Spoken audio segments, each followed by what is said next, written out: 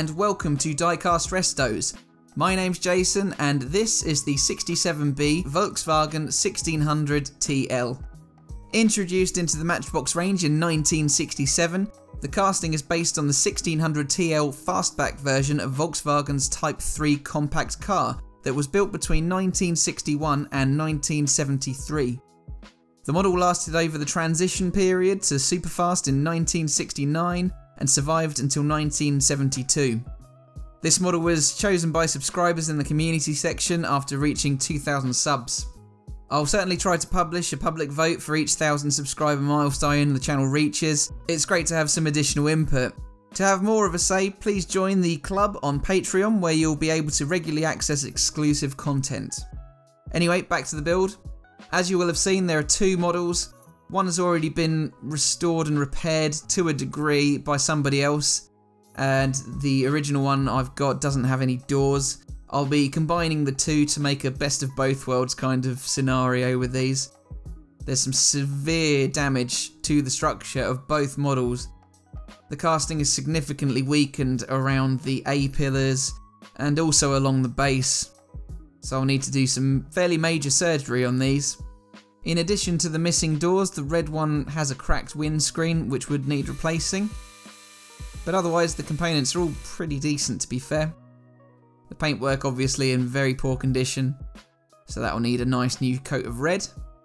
Base is in good condition, the tyres are a little scruffy, and there's a bit of paint on the purple windscreen which I will be reusing for one of the models. The model in regular wheels form came in red with a cream interior, clear windows and opening doors. When they hadn't been pulled out, of course. The base plate included the bumpers, headlights, fog lamps and registration plate, and as such silver trim was not applied. Original wheels were black plastic with a chrome plated hubcap glued in place. These were later changed to the more standard chrome hubs with separate tyres attached. The model was also released in the G4 Race and Rally set, and this came with a brown plastic roof rack with luggage attached. As mentioned, it switched to Superfast in 1969 as one of the first 5 models to do so. In Superfast, after initially launching in red, the colour was swapped out to shades of a hot pink and purple, as the person who'd restored it prior to me had tried to do. And in those previous scenes you could see that the models had both come apart after trying to dismantle them.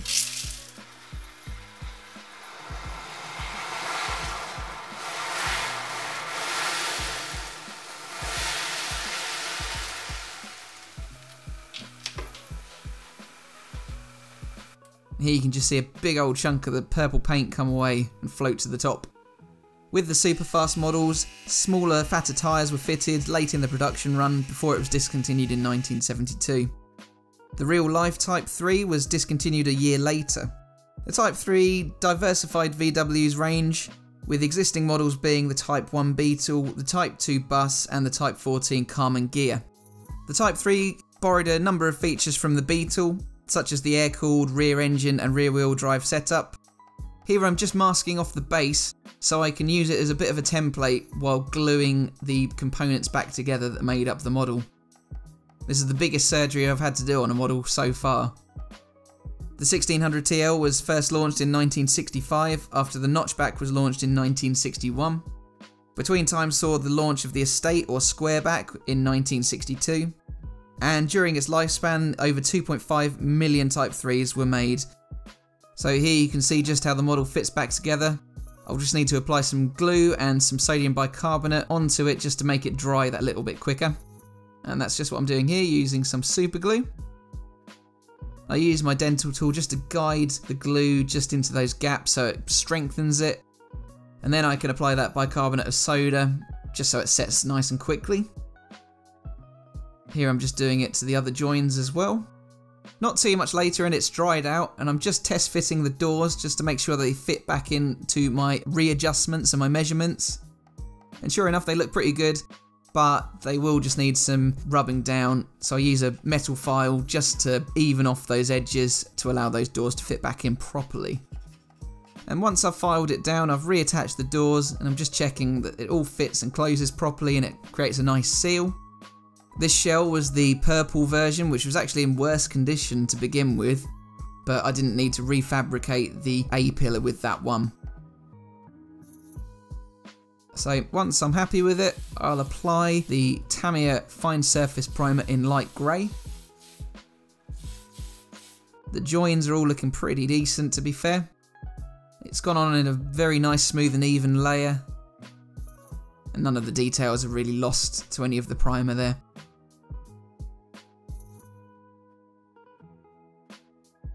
Paint of choice today is the Tamiya TS8 Italian Red. A very, very close match to the original red of the model. It's really quite vivid, stands out, and I think it will suit the final model. But you can barely notice any of those joins now. Now that the colour's applied, it certainly looks pretty good to me. Next up, I'll give all of the components a clean, so that includes the suspension unit. There's the hubs from one of the versions of the model, and the tyres that accompany it. They will need a bit of attention, the tyres. Here's the plastic version with the hubs glued in. And then here's the windscreen in good condition. The windscreen will just need a quick shine in the wood floor polish a bit later on. Now here's the disgusting old interior. Lots of black particles there. I'll give them a scrub in the hot soapy water. And sure enough, it cleans up quite nicely. All of the components there, all in place. Nothing lost or broken from these, so they are perfectly reusable, which is what I like to see. Next, I use my battery drill to remove the surface rust from the axles. And here you can see, after cleaning, there's some paint residue on the windscreen. So I'll pop it in to some Dettol antiseptic liquid, which should remove all of that paint. Left this for about an hour or so while I was doing some other bits, and sure enough, it just peels away. And that really applies to all of it. None of this was stubborn paint at all, it just sort of swept away, so I brush it over with some toilet paper and then just focus my attention on some of the crevices. So here are the hubbed wheels. They're looking a bit scruffy, a bit misshapen, so I took some drastic measures and decided to use my rotary tool with a diamond cutter piece attached to smooth off those rough patches of the wheels. Eventually they came up looking pretty good. Next up, I apply some of the Auto Sol metal polish to the base, and then use a buffing attachment to clean it all off. Now using another attachment, I use a split pin to form a new A-pillar for the other casting. And here you can see it will fit in the gap there. I'll just give it a bit of a rub down, and then using some masking tape I can hold it in place. While that's all gluing in place, I use some Citadel gloss oil over the wheels, and then on the hubs I can apply some chrome paint from a chrome paint pen, and then using the same pen I can focus my attention onto the base, applying it to the lights and onto the bumper and the number plate. And about here is where I realise that I am missing this central fog light. So instead of really doing a great deal about it, I decided to file it down and use it for the second model. This is mainly because the fog lights, I believe, were an optional extra for the Type 3, so I decided just to smooth off the area where it had broken and just leave it as two even fog lights. It looked pretty good in my opinion. So I reattached the wheels, and then I can apply some more of the chrome paint onto the ends of the axles. And then it's time for reassembly. So in goes the windscreen, and then here's the suspension unit attached to the cleaned up interior, looking very fresh. That slots back in with a bit of a firm push. And then it's time to reattach the base, which can then be screwed into position. So here's one of the two models I started off with. As you can see, there's some issues with the A-pillars, missing one and the other completely disattached. The windscreen is cracked and broken, that paintwork's in very poor condition, and some of the other joins are also looking very frail.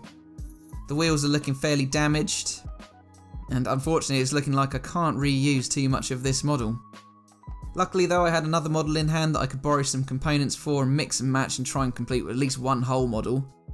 Unfortunately though, the doors aren't available as replica parts from any of my usual outlets that I've searched through. So if anyone has any spare parts or spare doors for this Type 3, then please do get in touch in the comments below. I'd appreciate it forever.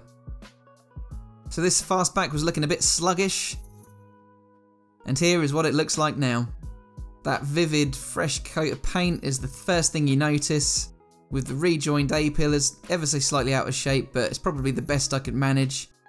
Those chromed up hubs looking really quite good, I think, and the tyres have been freshened up as well. The windscreen's been given a polish, and the chrome has been applied to that rear bumper. I've got to say, this has been one of the most satisfying builds. I'm so glad you guys chose it as the subscriber's choice. It's really been quite an effort to get it back to this kind of condition in just a short couple of weeks. Now, of course, there were 2 models in this episode, and I've not just discarded one entirely, I've reformed the other. But as I said, because there's no doors, I wasn't really sure what to do with it. So suggestions in the comments, please. Here's the pair of them with the doors open, of course, on one, and the primed shell of the other.